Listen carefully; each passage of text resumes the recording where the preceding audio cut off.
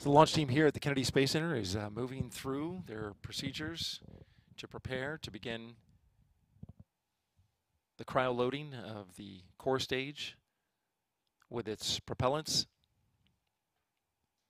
They've fired up the circulation pumps and activated the heaters, and they've configured the liquid oxygen and liquid hydrogen valves for loading. The ground launch sequencer has been activated. That is the computer that tracks violations that could pop up. There you see a shot of inside firing room 1.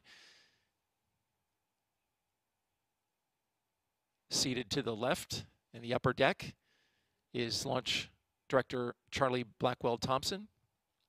To her right, to her left rather, right on the screen is the Assistant Launch Director Jeremy Graber.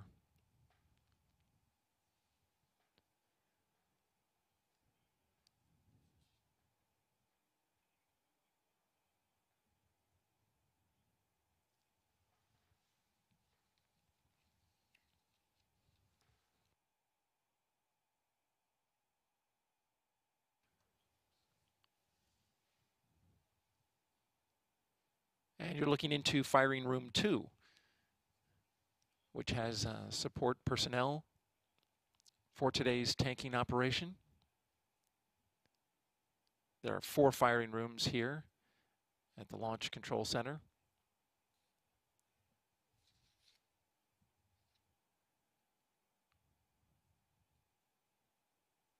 So as they prepare the valves and get ready to pre-chill the system,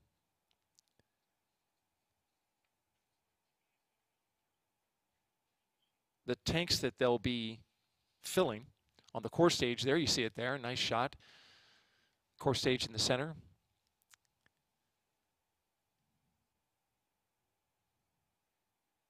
Core stage with its rusty orangish color. That's from the thermal protection system.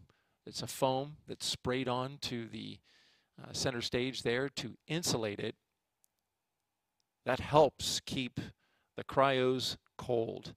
And at minus 423 degrees Fahrenheit for liquid hydrogen and minus 297 degrees Fahrenheit for liquid oxygen, that thermal protection really helps. Though once the fuel starts going in, it immediately starts to boil. Those gases will be vented off until it's filled.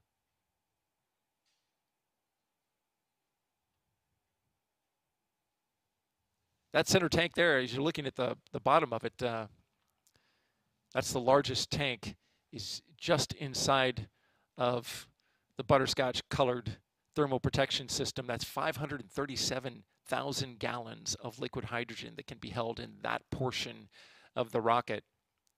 Just above that is the liquid oxygen at 196,000 gallons. Liquid oxygen far denser than liquid hydrogen, and so it takes longer to fill it up. That's going to be the long pole in the operation today, right around the order of 3 hours or so.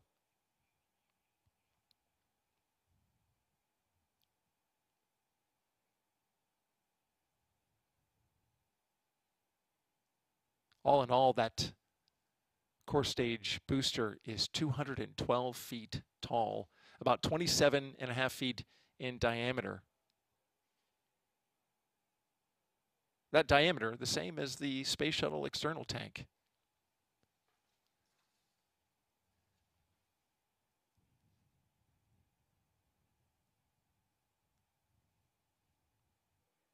So what's coming up next is the launch team is going to pre-chill the lines that run from the hydrogen cryosphere, which holds 900,000 gallons, close to 900,000 gallons of liquid oxygen. I should say the liquid oxygen cryosphere holds 900,000 gallons, and the liquid hydrogen cryosphere holds 850,000 gallons, very close in terms of capacity. There is a new liquid hydrogen tank being built right now so that it can have a greater capacity. It's 1.25 million gallons, almost a 50% increase in capacity.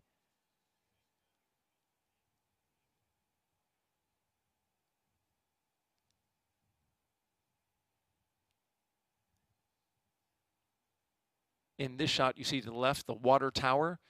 That's for the sound suppression and ignition overpressure system.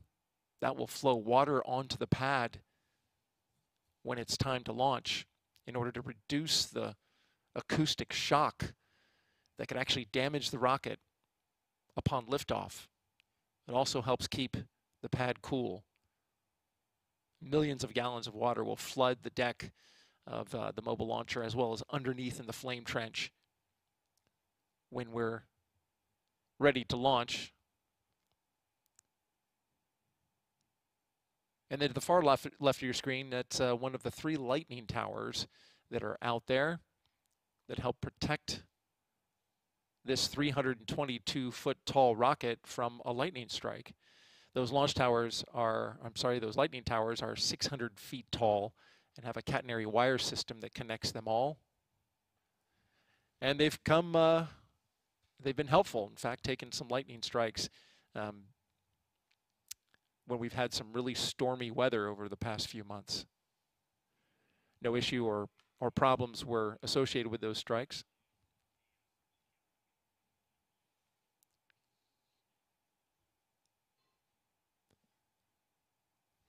Sunrise was at 10 minutes after 7 a.m. Eastern Time. But with clouds and some storm cells off the coast, you can see there that we've got some overcast skies. Weather officer says that shouldn't be an issue for today's tanking test.